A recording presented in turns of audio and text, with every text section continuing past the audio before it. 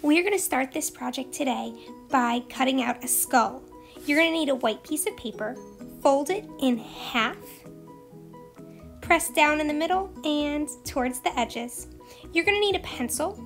We're going to start by drawing a large oval shape. It should go 3/4 of the way down your paper.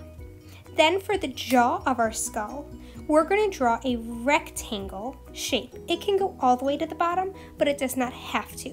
Make sure the bottom of it is rounded.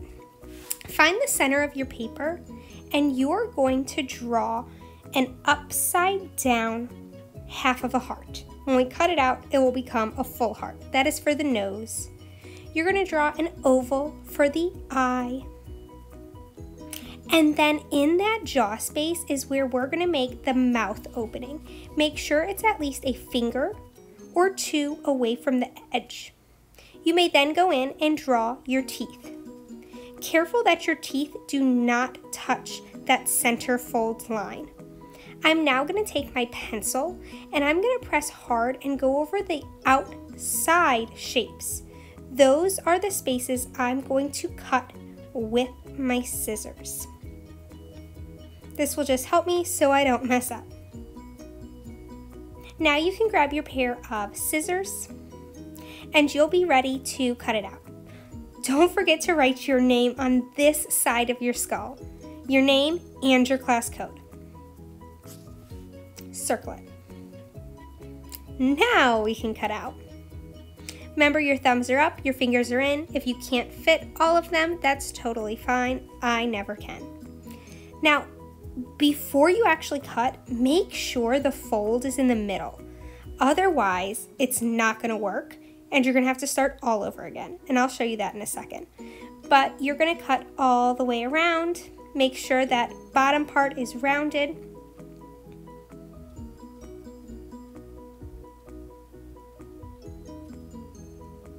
Now, I'm going to carefully go around my mouth, around each tooth.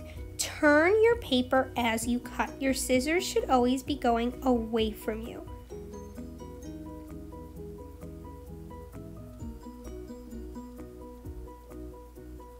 Now when I go to do the eye, don't poke or jab, not with your scissors, not with a pencil. Just fold your paper and give it a little chomp. Then you can wiggle your scissors inside and then cut around.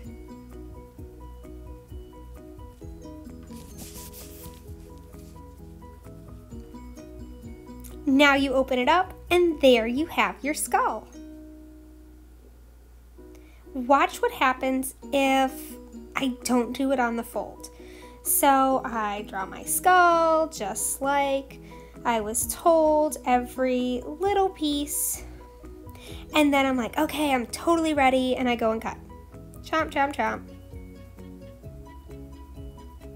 And then when I finish, and I open it up, well, those are connected. And then I have two halves of a skull. I could glue them together to salvage, but we'll see. Here's another way. This time I wanted to have a smiling skull, so you can do yours however you want.